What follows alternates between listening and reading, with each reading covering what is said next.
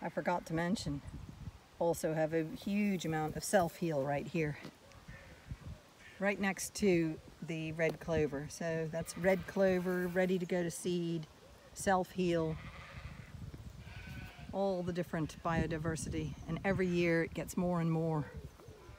Now I got to move the sheep are there after I dosed them. They're going to go down this alleyway across the driveway, and I'm going to try and get them into that field over there. Come on, girls! Woo! Come on! Come on, girls! Woo! Come on! Here! Come on, girls! Come on!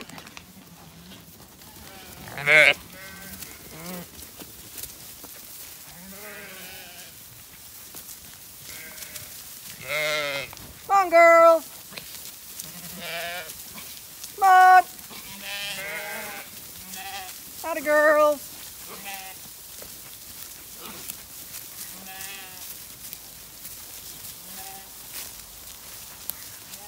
Hey! Good. The electric fence worked. Not supposed to eat my baby trees. Come on, girls!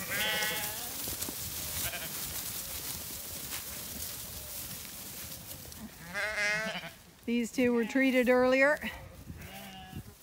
Feeling sore. Come on. Come on.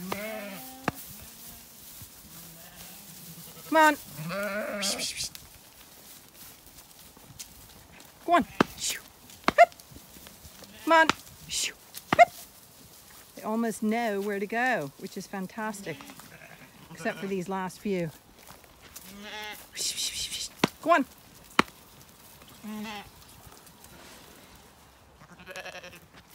You guys catch up with the rest. Go on. Come on. Come on.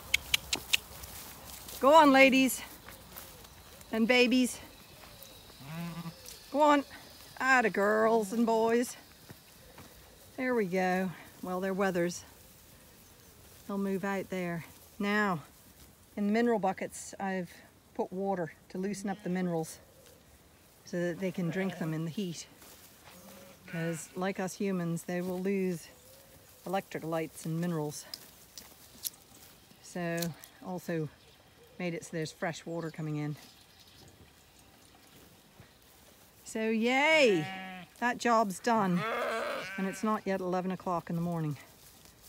And I'm been drenched with the sweat in the work involved. Just put the ewes out there and discovered there's loads of this herb in here. Look at it, it's a beautiful pink flower. And this is a field that is grazed by sheep. And everybody says you can't get biodiversity of flora because the sheep will eat it all. It's how you manage the land. It's how you manage the land.